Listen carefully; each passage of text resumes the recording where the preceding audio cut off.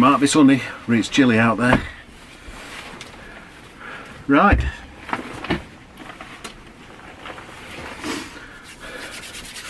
Ooh, just come down to check motorhome. It's a month since we've used it.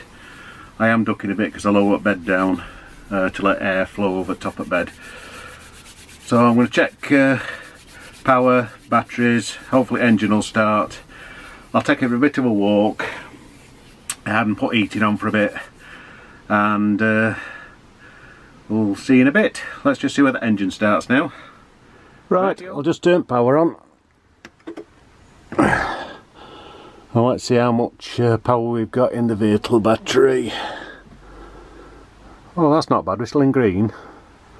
So I'll take it for a bit of a short run, and then it should be alright till next time I go out. Let's just check leisure battery. Oh, that's holding its charge quite well as well. So it's better than what I thought it would be since a month since we've used it. Right, let's see whether she'll start or not. Right, here we go. Let's see where she'll start.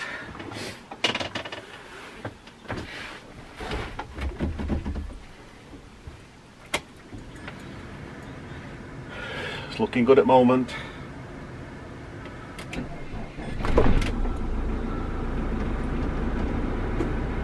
Yes, that was good.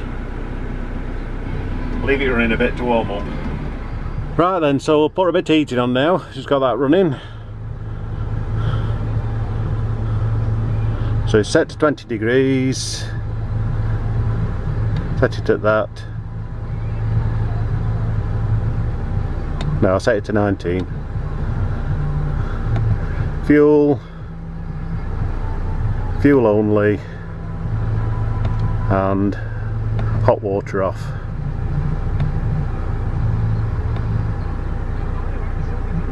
So that should start up on the heater in a bit.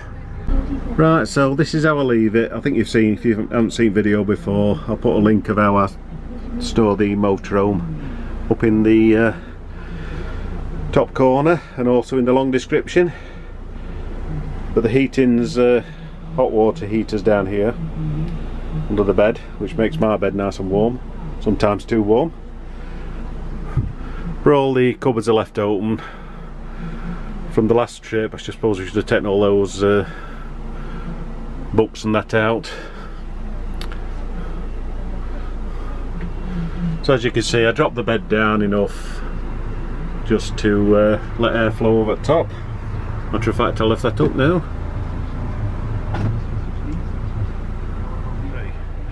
Right then, what I'll do now is I'll shut all cupboards and that. I'll not show you that. I'll take a bit of a run, and then I've got some other little bits and bobs I need to do. But I'm going to try some different things, especially on the front end where the cushions sit against the outside wall.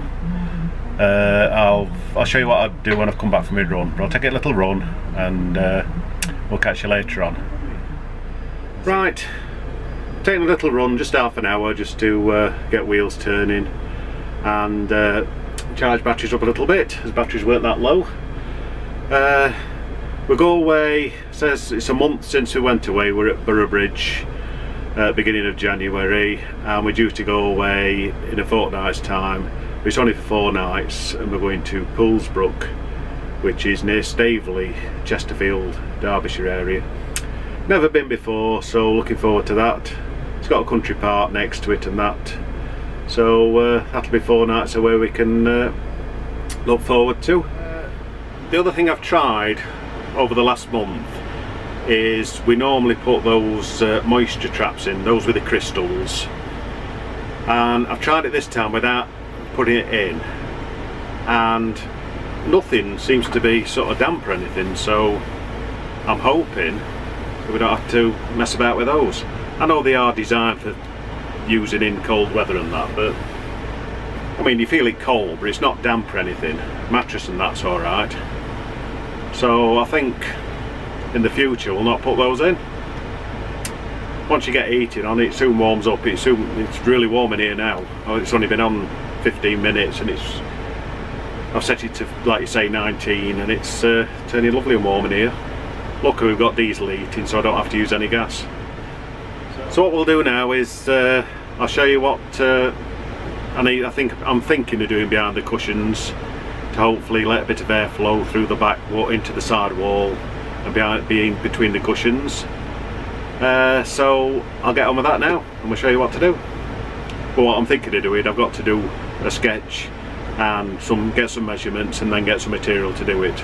So I'm not sure when I'll get to do it, but once I start doing it, I'll show you what I'm doing. Hopefully it might be a good idea, it might not be.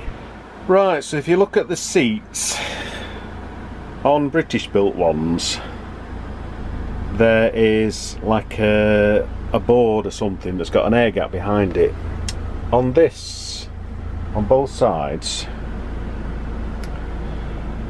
the cushions are sat right back against the wall, and if it's cold and you've got the heating on, you can actually feel they've put something in the back of these cushions to stiffen them up a bit, but you can feel the dampness on the wall. So what I'm thinking of doing is just some small lats, just to give a little bit of an airflow and a gap for the airflow. And on the small lats I've put some boarding, but I'd also move those away as well as much as I can, just to give us a bit of airflow behind those boards.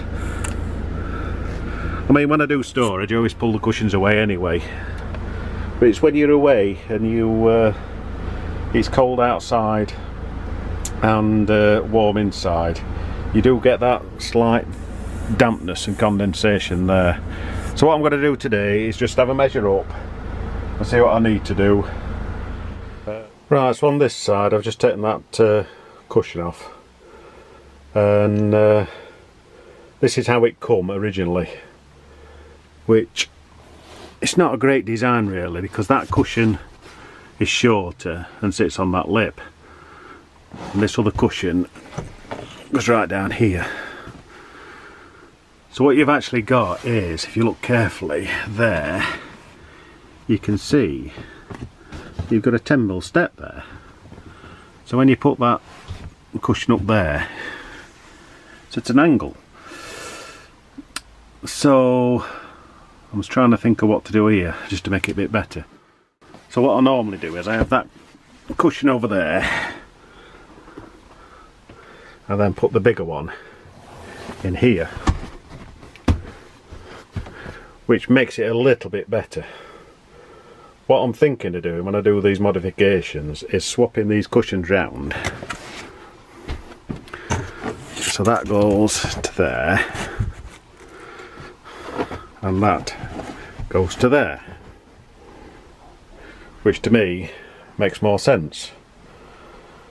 But what I'd need to do is to build some packing up under the back there to support the actual cushions, and it'll let me fetch them out a bit and leave a bit of an air gap by putting a packing under the back to give some airflow between the wall and the cushions. So I think that's the best way to go. Right, this idea of Chausson's a great idea for a passenger seat, but the rest of it's a load of crap. So as you can see, you've got that lower, that's why one cushion's taller than other. As you can see, one cushion's taller than other. So that design is absolute garbage where they've done it. It's had to be shorter because it sits on that step there, which is your electrical box and that down there. So what I'm thinking is, if I make some kind of step support here for the cushions, so the cushions hold up and it'll not be held on with a bit of velcro neither, and a backboard with a thin slat just to hold it away from the back wall, and some very thin plywood on it, probably 3 or 4 slats across it just to give it some support. and also it'll go down and hold those cushions away as well. That's all I can think of doing, and it'll stop that dampness on the wall. Right, so now I'm on the other single seat on the driver's side. Another issue I've found is, oh dear me, this is a good idea, it keeps it on, but it holds it against the back wall. So in theory, because he sits over the headrest, so I can't sort of push that cushion off anymore. Another issue is this blooming cushion, because they've got a bloody great hollow here, but you've got to have that to lift your seat to lift up, and your seat actually sits back against here, so you can't in theory put anything down there to support this cushion, which then flops around all over the place. When you're paying this amount of money, you expect the things you don't notice until you start living in it. Right, so this is what I've sketched and roughly drawn up for what I need. So I'm going to have some either slats that way or slats downwards. That's going to go on the back wall, some very thin hardboard, and this is going to be the support to let some airflow go under the cushion. So it wants to be a height of 55mm. That'll give you more back cushion support, and 700 long, which will support one of these back cushions on this side. So that's the driver's side. Right, and this is what I've come up with for the passenger side, which is near enough a double seat. So I'd make some kind of little step to sit in that area there, so it'll support that smaller cushion higher up, and it'll also support the bigger cushion over to about here somewhere, both sides. And the kids have still got somewhere down there they can still put the tablets and that when they're travelling somewhere. And then your sort of backboard, that's where your armrests will go, and that'll be your back for your cushions, and of course that'll be sat on some very thin slats just to give you that airflow up the back. Right, so I've put the cushions how I think they'd be better off going, and as you can see, if I get them both the same level, I've got a support across there that hold the cushions up, and we've got a higher back as well, so it's more comfy on your back. Right, I've just put the seats up on both sides, and I can manage to get enough room to get the backboard in down there, which shouldn't affect anything. On the passenger side I should be able to do the same thing here, but the slight problem was that if you remember, I was talking about packing that up, but that cushion takes all the space up, so that's sort of wrecked that idea I had. Good job I put that together. Unless I make it so it's easily removable. Right, so I hope you like this little video. It's a bit bitty because I was trying to work things out as I went along. If you did like it, and what I'll do is I'll buy some material, etc., and when I make the bits and start fitting them, I'll make another video of what I've done, and hopefully it will help other people stop. I don't know whether other people have this problem, but like you say, in the cold weather you do get a dampness behind these cushions because they're against the back wall.